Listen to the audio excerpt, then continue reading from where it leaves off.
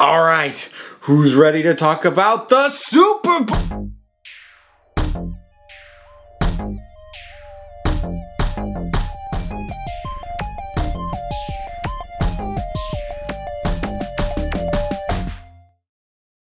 So, yeah, you all know what I'm talking about. It was the big football game, had a bunch of trailers show on it, and yeah, I'm actually not going to say what the name of it is because I don't know how bad the NFL is about hunting down people on things like YouTube, but I do know they are notorious trademark hounds with anyone that they feel is proper, making some profit off the name of that game. So, yeah, just because I've had enough of a headache with very spurious copyright claims lately, I'm just not going to risk it. And so I'll just talk about the trailers, because there were a fair number of them. And in case anyone was asking, no, I didn't watch the game. I actually didn't find out who won, and except by proxy, about, I don't know, almost 24 hours later.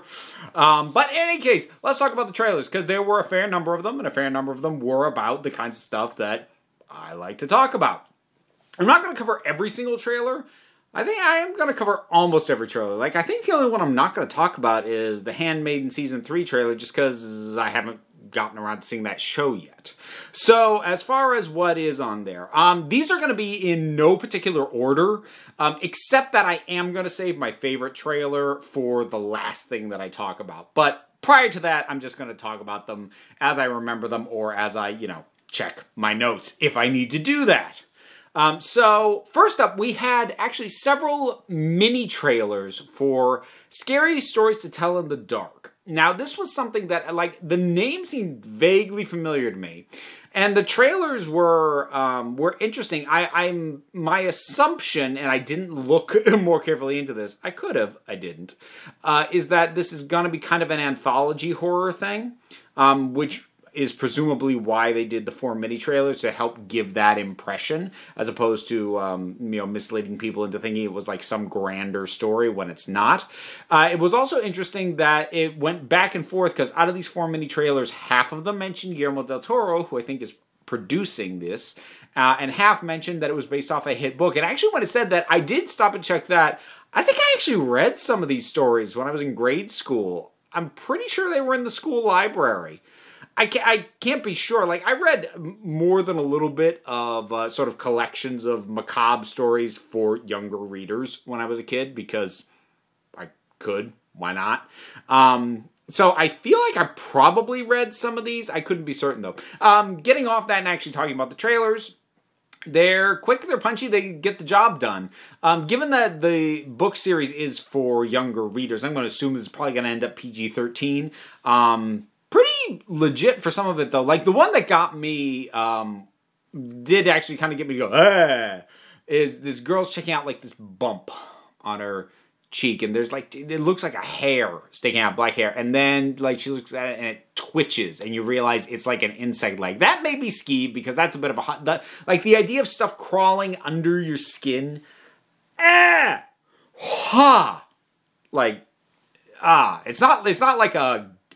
not like a gut level, like a phobia level fear, but, oh, God, that creeps me out. So, I mean, pretty effective as far as that goes. The whole idea of this movie is now on my radar way more than it was before, so I guess that counts as an accomplishment. We had a couple trailers from Marvel. There was Avengers Endgame, which, we didn't get much more plot for the stuff we already knew about, because, well, you've only got 30 seconds, so best to convey mood rather than plot. It was interesting to contrast this with the trailer that's already hit, because the trailer that hit was a bit more sort of mournful, a bit more, in the wake of disaster, whereas this one felt a bit more defiant, and a little bit more, okay, we do not accept this. And I liked that feel, and I think it was also a good thing, because I think hammering on the melancholy of that first trailer, which I think was perfect for that first trailer, continuing to hammer on that trailer after trailer would actually burn people out and have everybody go oh God, is it just going to be depressing? No, we're fighting back now. Now, if I was the kind of person to go through frame by frame and really parse out and think, what can I guess is going to happen in the movie based off these images, I probably could, but I'm also just not that guy. It was a cool trailer. I liked it. The Captain Marvel trailer, this annoyed me. I actually think it's the best Captain Marvel trailer we've had so far. And it was 30 seconds long. Yeah, that kind of irritates me. It just felt like it had a much cleaner focus, you know, with the recurring sort of mantra, you know, about being better, faster, stronger, and all of that. And you know, I like kind of the double meaning that's involved in that, because it sort of first gets said by Carol Danvers as a pilot, and that makes sense as a, you know, just being in the military and striving to be the best at your job that you can be, to be better, to be faster, to be stronger, to just do that. But then to have that like sort of filter in over to her role as a soldier in the Kree Empire, and the idea of pushing her as a hero. And yes, if you want to layer in the idea of you know, pushing a woman pushing to be those things because she has to rise to the occasion because she's going to be scrutinized more, you could add that layer to it as well. I'm sure the marketing people knew that was in the mix, but it was to the point. The images were solid. The build on the trailer was good. I really liked it. And I know some people have been harsh on the Captain Marvel trailers. I've liked them. I liked this better than the ones I already liked, which, as I said, kind of annoys me, because I'm like, why couldn't you come out with something this good up to this point? What else was Alita had a new trailer, which looked fine. I know I early critical word on this thing is mixed, which makes me nervous. I'm going to see it regardless, because I've been waiting for this movie since I was in college.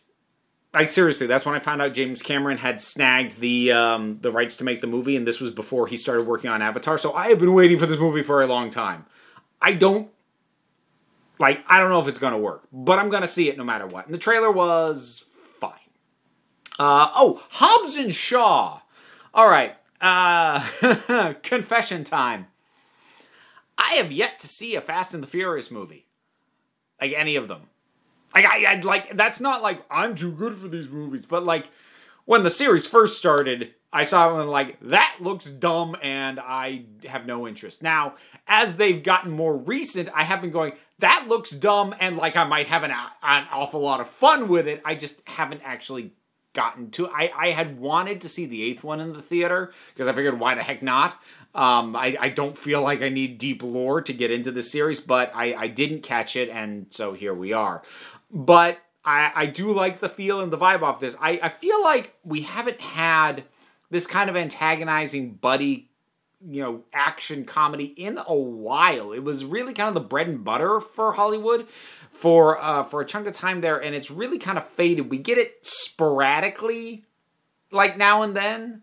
Like, I would say The Nice Guys was kind of a buddy, you know, action buddy cop kind of thing. But this, like, feels...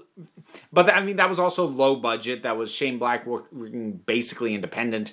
Whereas this is, like... This has the kind of money thrown at it that things like Lethal Weapon 3 had thrown at it back in the day. So, it's kind of... I kind of like seeing something like this having that much money thrown at it again. And I like the contrast between Dwayne Johnson and Jason Statham. I feel like they bounce off each other well, and the contrast is good, but like in a way that's like, I want to see these guys share scenes. Yeah, whether or not I'll rush out to see this, I don't know. I mean, like, really, it depends on what I'm up to when it's in the theater as to whether or not I will carve out time for it. And if I don't get to it, it's not because I decided I didn't want to see it. It'll just be because I had other stuff going on. Like, the number of films that I'll actually, like, I will force myself to find time.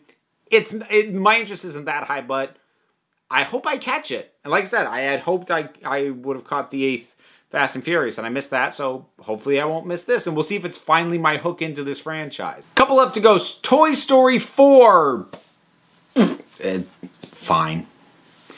Like, there's nothing about the concept, the pitch, the title, the trailers we've had up to this point gives me any enthusiasm. You know, I don't even think Toy Story 3 is the best Toy Story movie, but it was the way to end it was an ending. It was definitively an ending. Like, nothing that I'm seeing makes me think it's worth it. You know, to bring these characters back and to remove the closure. You know, and you can say, well, that was just the ending of that story, and here's the start of another one. I'm like, okay, but the only way I'm going to swallow that is if you tell me a really good news story. And, you know, not that I expected the Super Game trailer to turn me around on something I was already skeptical of, but, you know, it's just one more bit of marketing that I'm like, yeah, I'm still not convinced. So let's get to my my favorite trailer of this whole thing. The Twilight Zone trailer. I love everything about this thing. I would actually be really curious to know if anyone was actually watching the game as it aired. Did people think for like a hot second that the feed had gone wonky before you realized it was a trailer? I hope so, because I like the way that it was cut together, and I feel like it kept the charade up like just long enough. Where if they'd done it any longer, people would have been genuinely ticked off. If they'd done it any shorter, it wouldn't have like sunk in what might have been happening. And then, you know, just that empty field and Jordan Peele walking up and that door and the music. Now, like, I think this is an absolutely perfect trailer and not just in a vacuum, in context, because the notion of reviving the Twilight Zone, when I first heard that they were going to do that, I'm like, really? Are you sure that's a good idea? Because, like, look, the Twilight Zone was a seminal show. Insanely influential, both as a general concept and specific stories that appeared in it. Incredibly influential. And also very quickly copied. I mean, it wasn't that much longer that The Outer Limits came out, and then, you know, all sorts of things since then have aped it to one degree or another. And these days, we are not lacking for horror-ish, sci-fi-ish, you know, kind of dark anthology shows. I mean, we've got Black Mirror. We've got Inside Number 9. I mean, it's not an anthology episode by episode, but we've got American Horror Story. You know, what is it that the Twilight Zone can bring to the table that we don't already have? Well, I think there's one thing it can bring to the table, and it's the thing that they missed. It was the key ingredient that they either missed or got wrong the last 2 times they tried to revive this show. And that is the host. Because think back on the Twilight Zone, if you've actually watched it. A big part of the unique feel of that was Rod Serling introing and outroing every episode. That gave it a very distinct flavor, much more so than the individual stories being told were. Because a lot of the stories, if you looked at them in isolation without the intro and outro, they could have been Twilight Zone, could have been Outer Limits. But you put him back in it, becomes uniquely Twilight Zone. Now, when they tried to revive this show in '85, I don't think they even had a host at all. And then they tried to revive it in 2002. They had Forrest Whitaker, and I like Forrest Whitaker a lot. That wasn't a good fit, though, because Forrest Whitaker, you know, he's got his kind of his slouchy look, and they had him dressed kind of casually, and he just looked like a guy on the street. What was great about Rod Serling's intro in that original series was that, you know, he was buttoned down, he had his suit, he had his tie. He sounded very authoritative. He sounded like maybe someone who had properly documented this and was going to educate you about the thing you're about to see. And yet, oftentimes, he felt like he felt out of place. Like, we're in this setting, then all of a sudden, there's this dude in a suit.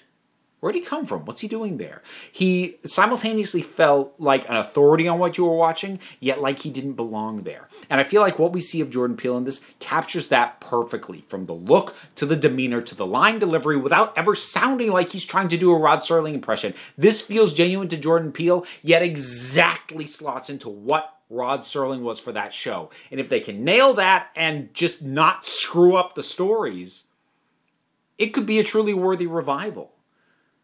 Because I do think that is the missing ingredient that caused the previous revivals of the Twilight Zone to just kind of come and go, and when people think The Twilight Zone, they never think 85, 2002.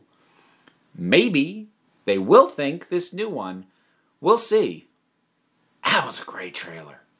So those are my thoughts on sort of the little rush of trailers we got associated with the big game, which happens every single year. So what were your thoughts on these trailers? Were there any that I missed, aside from the Handmaiden one? Any commercials you liked? Because I didn't go back and review the commercials. I just stuck to the trailers. Or, whatever your thoughts are about any of it. Drop something down in the comments. Let's talk about it. A whole bunch of stuff to do down there because there's buttons and links. There's one to the Patreon, and that is greatly appreciated. I recently restructured the Patreon rewards, so the tier to actually get your name in the end credits coming up in a few minutes is lower than it previously was, so maybe consider checking that out. But even if you don't want to, there's other links to look at, and even if you don't want to look at those, that is okay too, because at the end of the day, folks, you are the council, and I just run the meetings. And until next time, this council is adjourned.